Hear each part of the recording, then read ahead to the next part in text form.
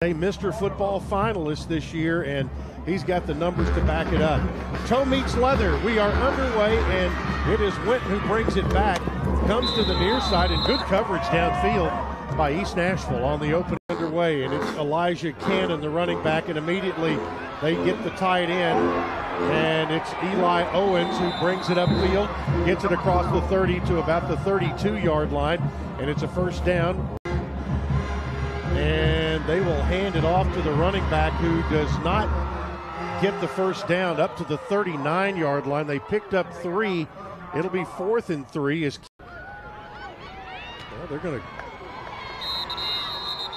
They had the ball back at the 37-yard line, so there was a loss at the 39. Back to throw is Lamb. Pressure coming. He's flush. Gibbs ground, and then intercepted. Coming the other way. This is a chance for a pick six. Still on his feet, all the way to the end zone. Micah Jones. Wow. A defensive touchdown for Alcoa. This against Dyersburg in the semifinals. They hit the edge and bring it downfield. And that's going to be Keith Johnson, who gets an initial first down for East Nashville. Please. 3rd and 7 coming up for East Nashville. They'll hand it off to the running back and get a first down, it appears. Yep. Right up the middle, it's going to be Anderson, the running back, who rushed for over 800 yards this year. Throw the ball downfield and it gets intercepted inside the 10-yard line. That's not a bad deal. Lamb throws, and it is intercepted at the 25-yard line. And here they go again. Back at the 35-yard line. That's DuBose, the freshman corner. They hand it to the running back, Cannon. Cuts to the left and gets down to the 31-yard line. Down. Football at the 20-yard line. Graff to throw, swings it out near side. Gets it there to Owens. He'll try to pick his way through traffic. Got it down to the 10. And a first down at the 9-yard line. Carruthers on the stop, and 10 goal at the 4. Graff, he'll keep it himself. Hogtied at the 4-yard line, and Israel Carruthers just bear hugged him. Since you've already committed 2 turnovers. Yeah.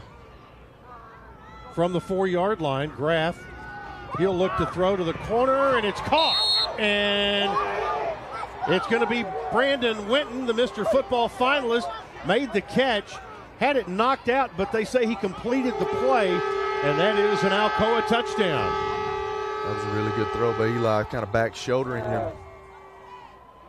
Right into your living room there. Yeah, he had it.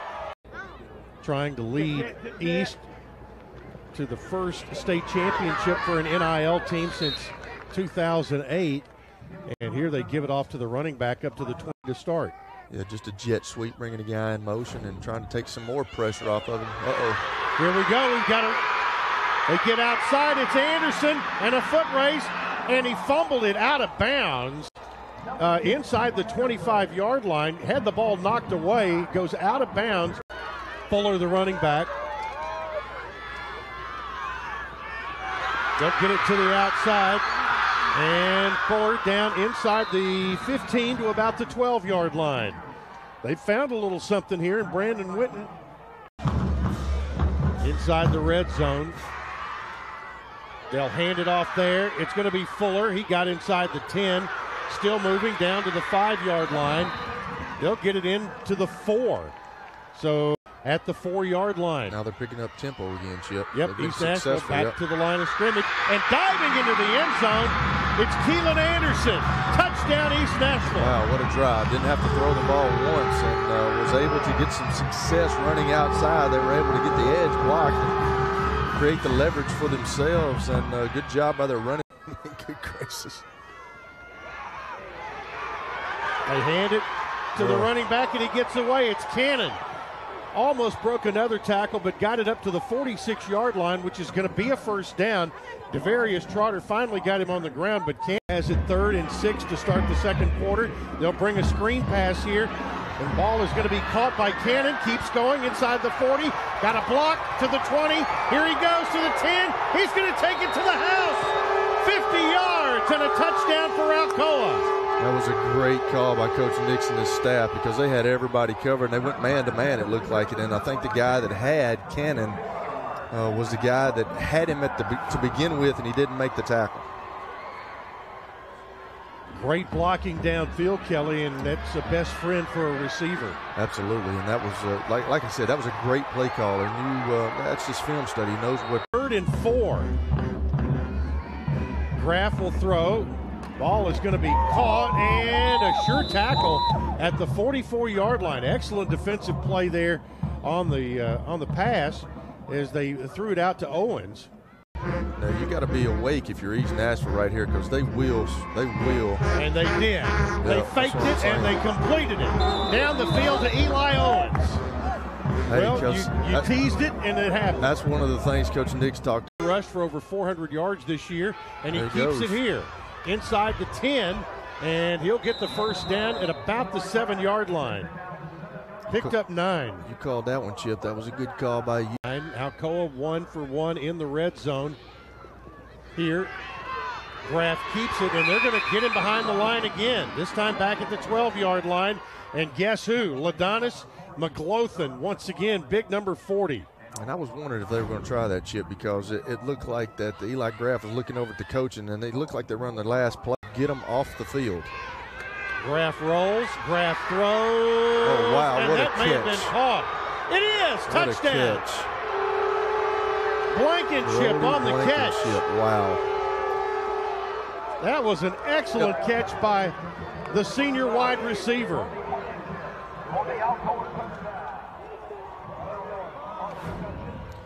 Yeah, he went to a really good receiver, man. He runs really good routes and he's smooth. They'll go on a slant, and to the left side, they're going to get it over there again to Eli Owens, who has been Mr. Dependable today, where Israel Carruthers line. And it is 3rd and 17.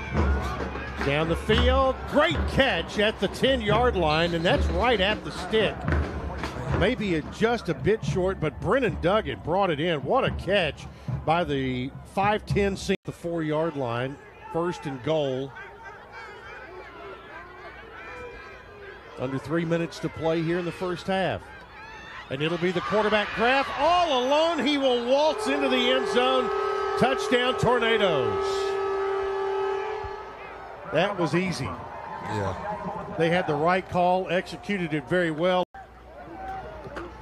They'll hand it off to the running back, and Anderson came up a couple of yards short, a yard short at the 38-yard line.